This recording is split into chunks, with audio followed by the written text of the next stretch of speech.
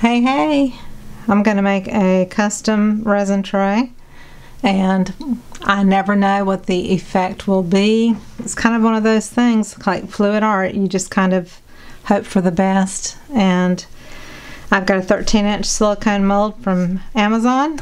I've mixed 24 ounces of resin, equal parts A and B, 12 ounces each, green and yellow label, medium viscosity, counterculture DIY.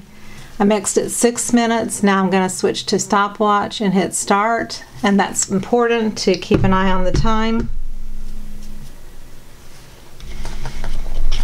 I've got a 3-ounce cup, and I'm going to put maybe 2 ounces at the most. Maybe just a little bit less.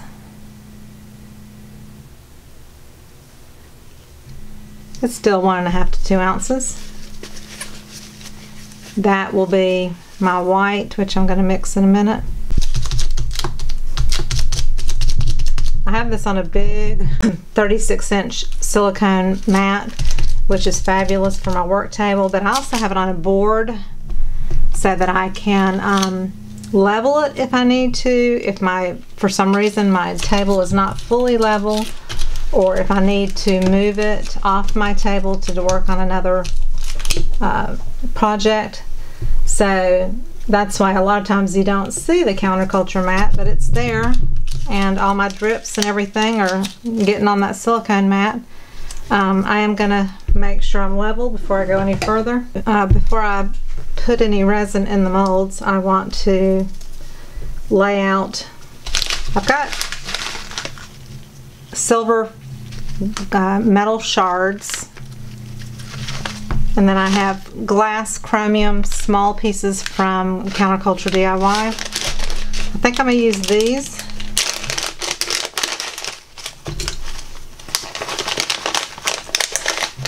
Sometimes it's just easier to work from a cup instead of a bag.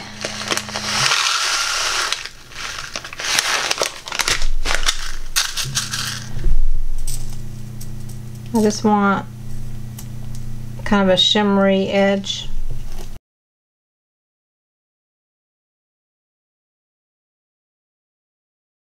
These are shards, kind of like little metal pieces of glitter, but they're metal instead of glitter. And I'm going to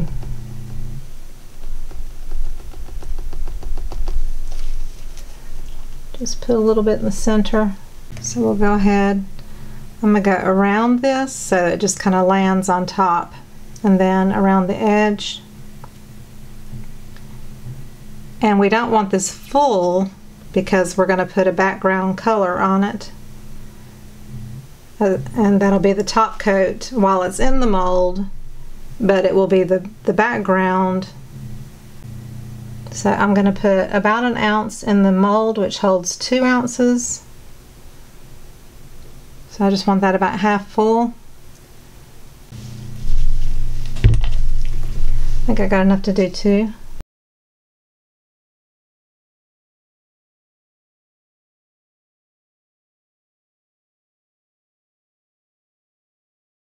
I'll wipe my stick off, put it aside and let it cure.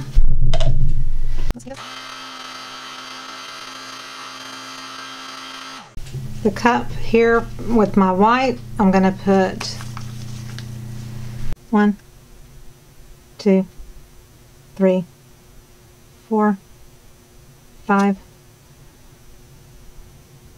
And there's always a drip that just trickles off. Cast and Craft pigment, white alcohol ink, 1, 2, 3, 4, 5, 6, 7. Just random numbers here, random numbers. I have White Lily by Etsy Funshine Color Shop. It is a little bit of a shimmery white. I'm putting just a little bit on the tip of my stick just to see if that gives it any shimmer. We'll see here in a second. I've got White Snow Dispersion Color. I'm going to stick my stick into it and then put that into the resin. I just wet the stick. That's really all I want to do with it. So let's mix it up and see what it looks like. We're probably going to add some more shimmer to that. It may be a different mica. We're going to go back to that in a minute. I want to go ahead and get over here.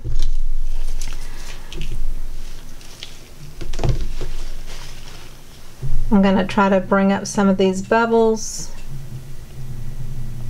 to the surface.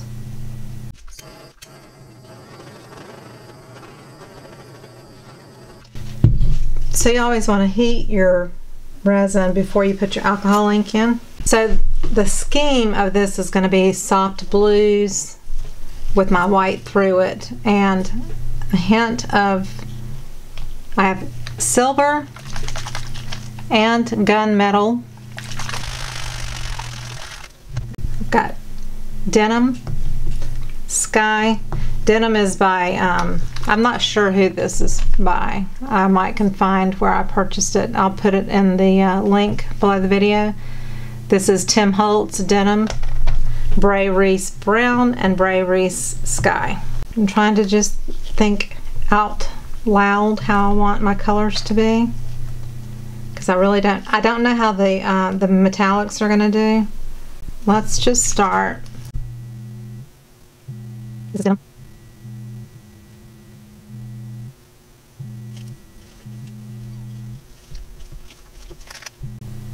See how much softer sky is. It's way bluer and softer, but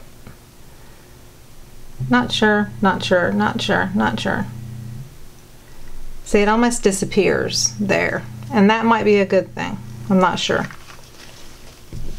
My brown,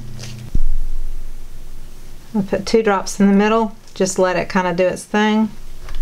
I'm going to go to the gunmetal. Okay.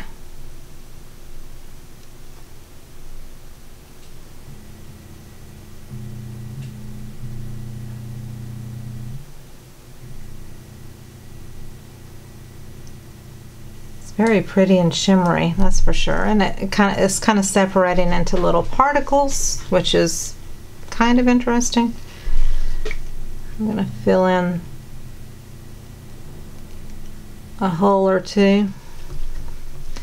Okay, so now I'm going to take the silver.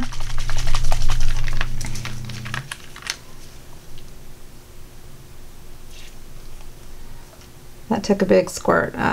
You should sometimes maybe start your ink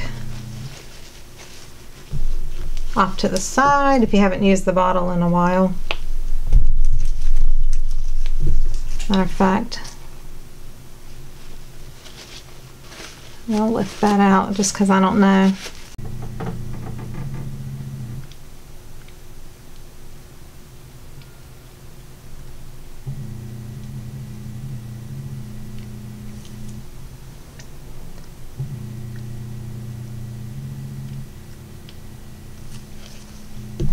Do a gunmetal in the middle, a couple of drops. Just kind of shifting. I think I'm going to put a stick on this end just a bit to see if it helps it. This is a big one where the silver came out all of a sudden.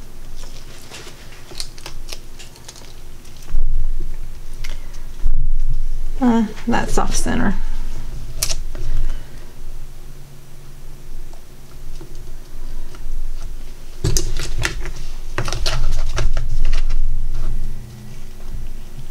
Let's see if it'll go back a bit.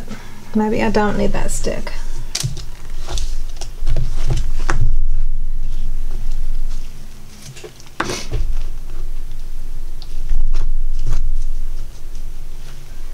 Okay, so let's go back to denim.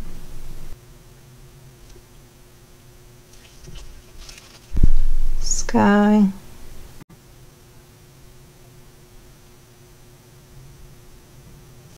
Brown, and it looks so different in a pink mold versus a clear mold. I just want to make that clear too. Okay, then the gunmetal, let's just go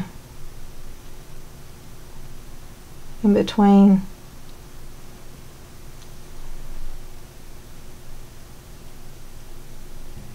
And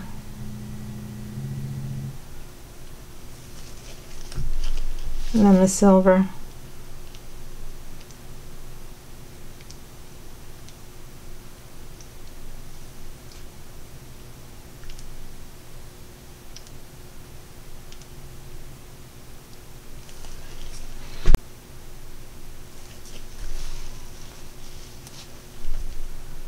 I think I'm going to do gunmetal in these little silver areas.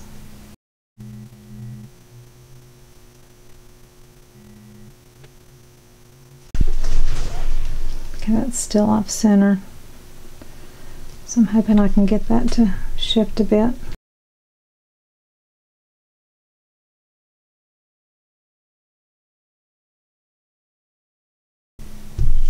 I'm at 24 minutes. Well, I guess I got my stuff off center in the middle.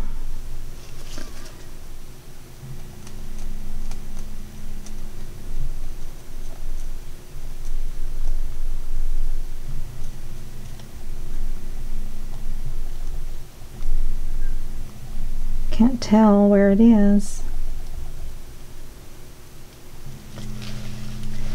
Do like the brown in it a bit.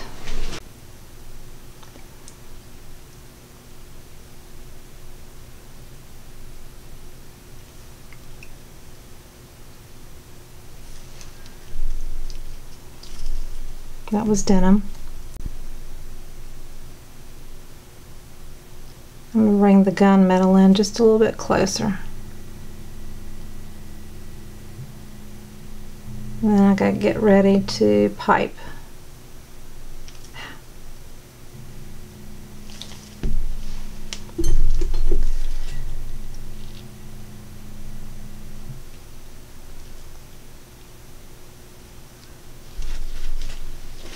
Okay, back to the white. It's not warm yet, so you want to kind of feel it being warm. And I think I want just a little more shimmer. I've got white crystal, so this is a finer mica than the sparkle white. I'm just going to put a little tiny bit of my spoon, and my spoon is like the size of my finger. It's not a big spoon. It's not the hors d'oeuvre spoon. I can feel it starting to warm. It's 27 minutes. I'm going to take a cup with a piping bag, put into it.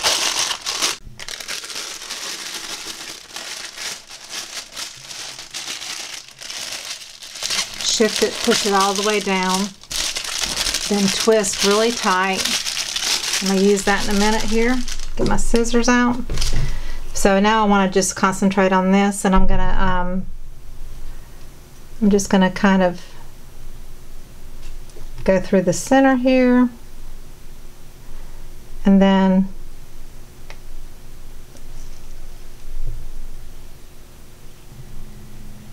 just kind of swirl that color around a bit. I think I'm going to put a few more. Since I can't see them, I don't know where they are, where they landed. I'm going to sink those down too, and pray that it all ends up in the middle.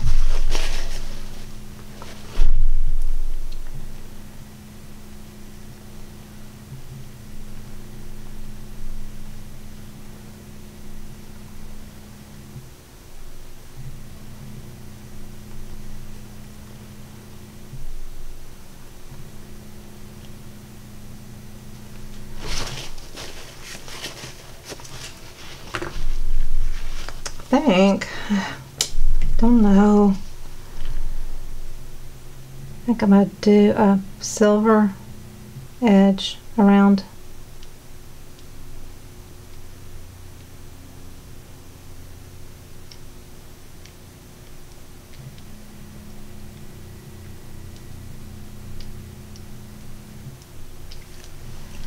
It's at 30 minutes right now.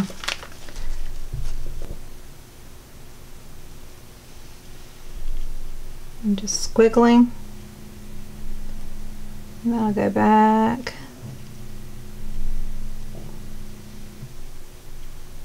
Okay. So let's take the bag. It's warm, but it's not super warm and it's not hot. I'm going to cut off the tip.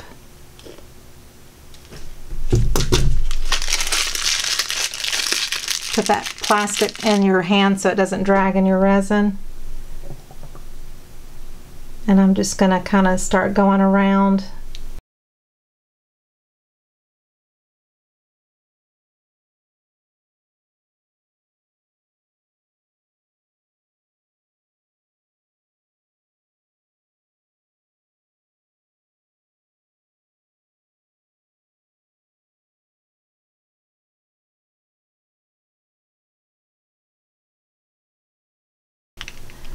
So these I'm just going to do a spiral. And I'm basing this off another resin tray that I did similar to this, but I don't expect it to really look anything like it. So okay, and then I'm just going to kind of squiggle white lines.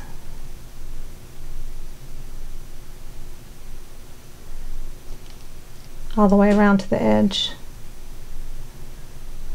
So like with the shaky hand.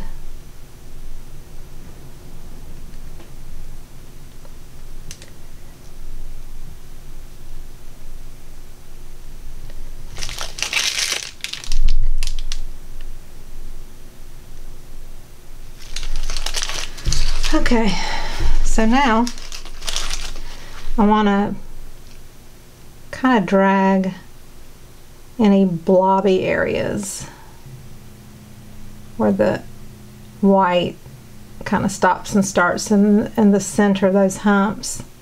I'm just going to kind of drag them out a little bit so maybe it won't blob as badly.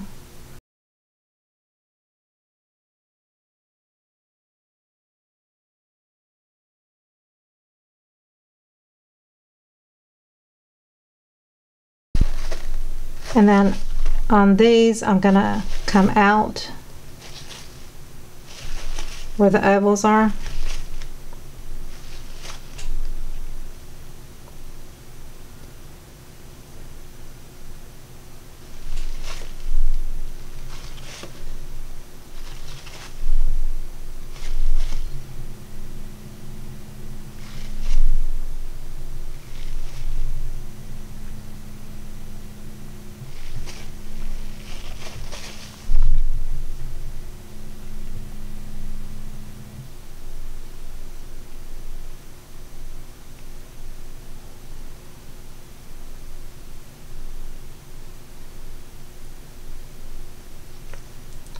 I'm also going to just drag in a little bit through the white.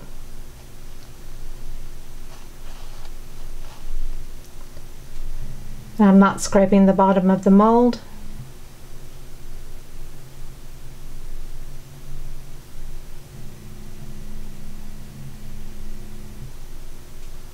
So this one, I think I'm just going to randomly drag in.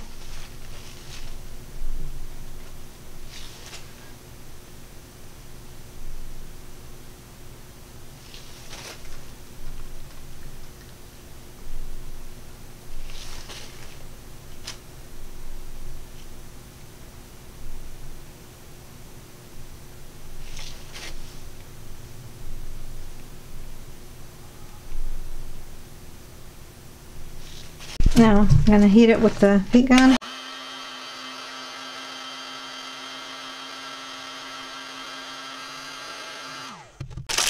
Got a little bit of white left.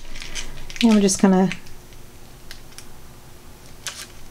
do some little dashes. It's kind of tacky.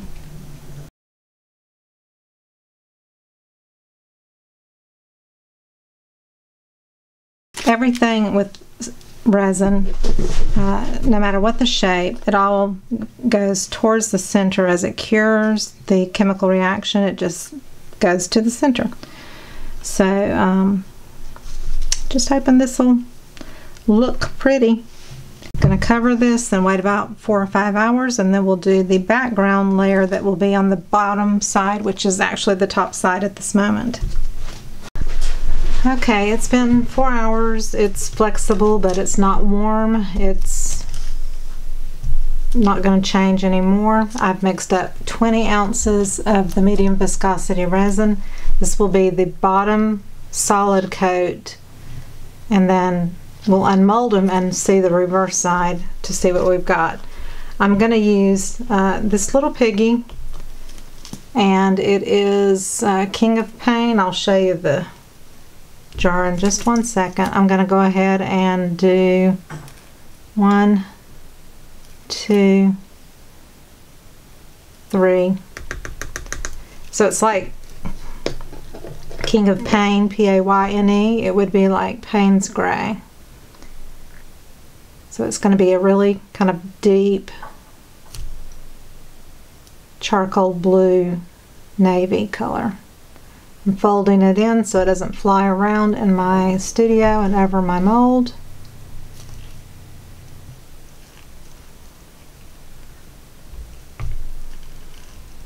And my cup is really full, so I'm just having to do this very carefully. I'm loving it already though. I'm going to put one more. Let's do 4. So it's this little piggy and King of PAYNE. I'm going to stir it off camera. I'll be back in a second. Okay, so I added 2 spoonfuls of Black Magic, which is a very shimmery, sparkly, it's not really black, but it's called Black Magic. And that puts some shimmer into the King of PAYNE, and I don't know if you can even see it, but I'll show you in the light. I'm going to go ahead and top coat these coasters. It's so full.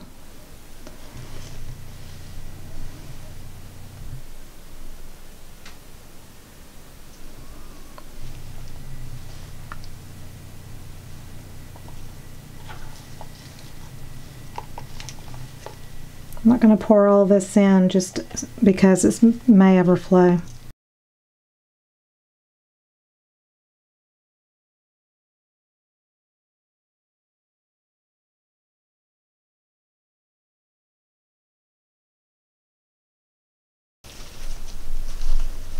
Okay, that's maxed out.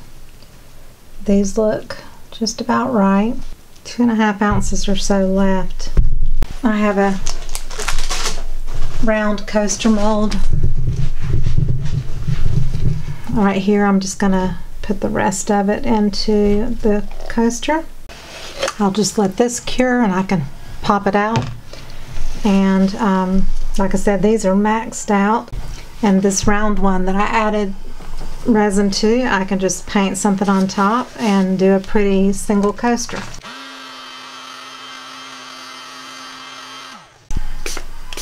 Little spritz of alcohol, 91 or 99% not rubbing alcohol, and I'm going to cover these and I will be back tomorrow.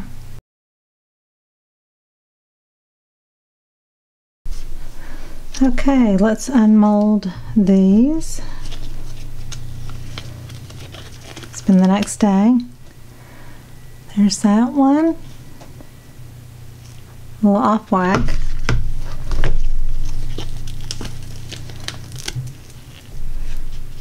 There's that one. The colors are pretty good. I'm actually pleased with the colors. So let's see. I know there's some blobs because I could see from the underside of the tray.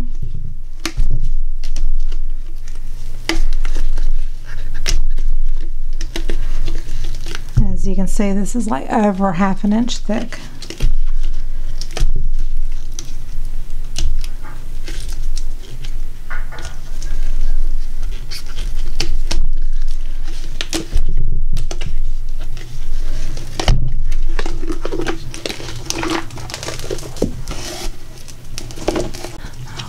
let's see what it is. Okay, so it's pretty perfect as far as my colors. I really love the colors. I got a lot of white blobs, but otherwise I really love it. And this is a bit off center, so I'm gonna just finish it out anyway. Somebody's gonna love it. I have my regular silver knobs, which are, bigger. I have these little silver ones, which are a little bit more dainty, and I think on this one I'm gonna go with the smaller on these. So every time I work in my studio, I have my window open, even in the winter time. I have it open because of resin and so forth, and the fan going. And there's always something going on across the street with my neighbor. He works in his garage all the time. So there's a drill going or sanding or something. So anyway, the other thing I'm going to do too is I am going to do the liquid chrome silver pen around the edge of the coasters only, but I'm going to top coat them with a clear coat just to give them a glassy shine. So besides the blobs, I would almost say this was perfection as far as the colors I wanted, the shimmer. It's just stunning. I'm only going to mix about 4 ounces or so of resin to put a clear coat on and put the knobs in. Here's the fast set. It's the blue label. It sets up in an hour or two. You have about 10 minutes working time. It is not the turbo. You don't want to use turbo. There's just not enough working time with turbo. I'm also going to put my turntable underneath. This just helps with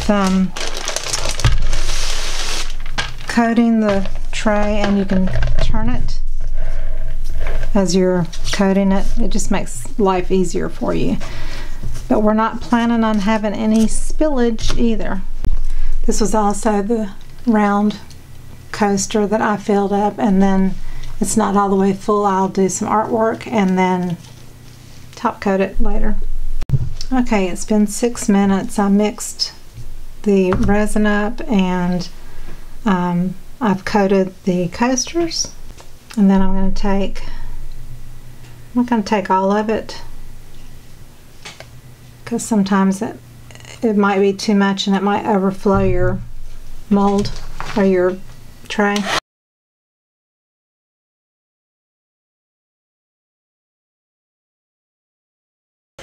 Facet has a little bit of an odor, and it has bubbles because it's thicker, so just be aware of that. And what I like about having the turntable is that you can turn your piece as you spread your resin.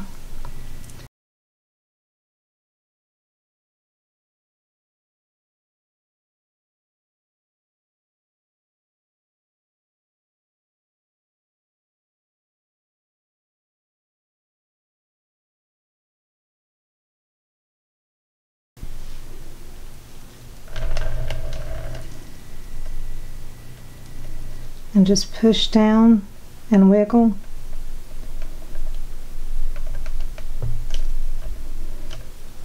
Let that sit for a minute.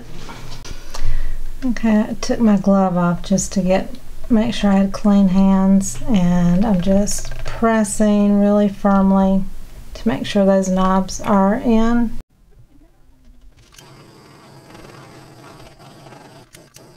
I'm gonna cover it.